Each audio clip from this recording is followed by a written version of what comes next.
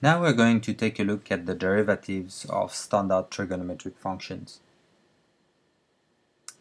In the previous video, we've established that the limit of sin x over x at 0 is 1, and that the limit at 0 of cosine x minus 1 over x is 0.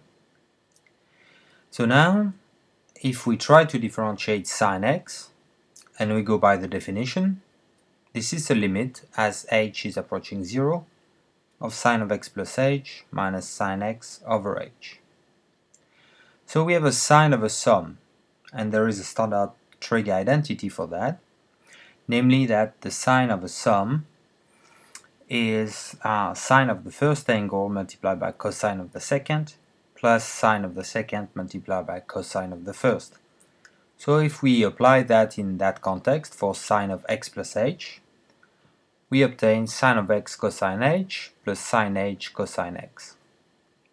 So we substitute sine of x plus h for this, and you see that in what we obtain at the top we can factor sine x out of the first and third term in the sum at the top.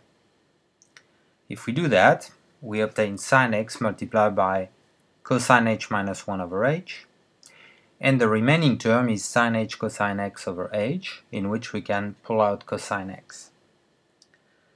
You see that these two terms, sine x and cosine x, do not depend on h, and therefore for the limit we're considering, they are constant. On the other hand, cosine h minus 1 over h, we have established that the limit of this when h tends to 0 is 0. As for sine h over h, when h goes to 0, it goes to 1. So each one of these terms has a limit when h goes to 0, and therefore we can use the fact that the limit of a sum is the sum of the limits, provided that all the limits exist, and then the constant multiples, we can pull out the constant out of the limit. And we obtain this expression, sine x multiplied by the limit at 0 of cosine h minus 1 over h, which we know is 0, plus cosine x multiplied by the limit at 0 of sine h over h, which we know is 1. And therefore we obtain cosine x. In other words, the derivative of sine x is cosine x. A similar calculation would give us that the derivative of cosine x is negative sine x. So you see that if we differentiate sine, we obtain cosine. If we differentiate cosine, we obtain sine up to possibly a positive or negative sign. So how to remember which one has a negative sign in front? Well, if you look at the trig circle, and let's say we concentrate on the first quadrant, in which case both sine and cosine are positive. For an angle of 0, we have a cosine of 1 and a sine of 0, and as x increases, x being the measure of the angle, increases from 0 to pi over 2, you see that the cosine decreases and the sine increases. So cosine x is a decreasing function on that interval from 0 to 2, and sine x an increasing function. Remember that the interpretation we gave for the derivative of a function at a certain value is the slope of the tangent line to the graph. So if, for instance, cosine x is a decreasing function, then the tangent line to the graph should be, at each point in that interval, should be a line of negative slope. Therefore, the derivative should be negative. Sine x is increasing, the tangents to the graph should be pointing up, in other words, have positive slope, and the derivative should be positive. So that's why, at least when x is between 0 and pi over 2, we should have the derivative of sine x is positive, and cosine x is positive on that interval. And the derivative of cosine x, derivative of a decreasing function, should be negative, and this is why we have this negative sign in front of sine x. Okay, so now we know the derivative of sine and cosine, and this is enough for us to deduce the derivative of all the other four standard trig functions because they're all expressed in terms of sine and cosine. For instance, tangent is just sine x over cosine x, so differentiating tangent is differentiating a quotient, and we can use the quotient rule. We obtain the derivative of the top, that is derivative of sine, multiplied by the bottom, which is cosine, minus derivative of the bottom, which is derivative of cosine, multiplied by the top, that is sine, divided by the bottom squared, so we get cosine square x at the bottom. If we substitute for derivative of sine x cosine x, we get cosine x multiplied by itself, that is cosine square x.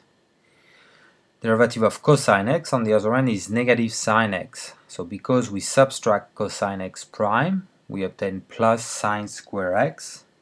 In other words, we obtain cosine square x plus sine square x divided by cosine square x. Since cosine square plus sine square of the same angle add up to 1, we obtain 1 over cosine square, which is the same as 1 over cosine x, all of these squared, in other words, secant squared x. Alternatively, we could have split the fraction into cosine square over itself plus sine square over cosine square. The first term in that sum is 1, the second is the square of tangent x, and therefore another equivalent expression is 1 plus tangent square x. So we have obtained that the derivative of tangent is secant squared, or 1 plus tangent squared.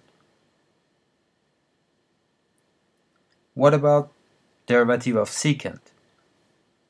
Again, this can be expressed in terms of sine and cosine. In this case, it is just a reciprocal of cosine. So again, we can use the quotient rule. So the derivative of the top is the derivative of 1, and we know that the derivative of a constant is 0. So the first part in this sum at the top is going to be 0. Then we have the opposite of the derivative of cosine x.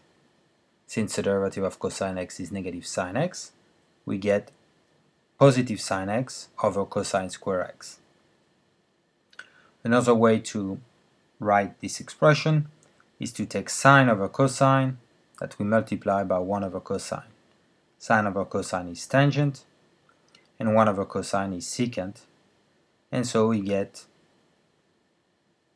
secant x times tangent x, which we could also write as sine x multiplied by secant square x. So we have obtained that the derivative of secant is sine x times secant squared, or equivalently secant times tangent. How about cosecant? Well, this is exactly the same way, except that the role of cosine is now played by sine. So we have the reciprocal of sine. We can use the quotient rule to differentiate this quotient. Since the derivative of the top, 1, is 0, we only get the opposite of the derivative of sine divided by sine squared. Since the derivative of sine is cosine, we get negative cosine x over sine square x, which again we can write either as negative cosine x multiplied by cosecant squared x, or as negative cosecant x multiplied by cotangent x. What about cotangent x? It is a quotient of cosine x and sine x, and again, since we have a quotient, we can use the quotient rule. So we obtain the derivative of cosine multiplied by sine minus the derivative of sine multiplied by cosine, all this over the square of the bottom, therefore the square of sine x. We substitute negative sine x for the derivative of cosine, positive cosine for the derivative of sine, and that gives us negative sine square x minus cosine square x. So that is negative 1. So we obtain negative 1 over sine square x. Alternatively, we could have split the fraction and obtain negative sine square over itself. So in other words, negative 1 minus cosine square over sine square, which is really just cotangent squared. So we obtain that the derivative of cotangent is negative cosecant squared, or alternatively negative 1 minus cotangent squared. Now we have obtained the derivatives for all the standard trig functions, and in the next video we are going to see examples of derivatives of more complicated functions that we can define in terms of trig functions.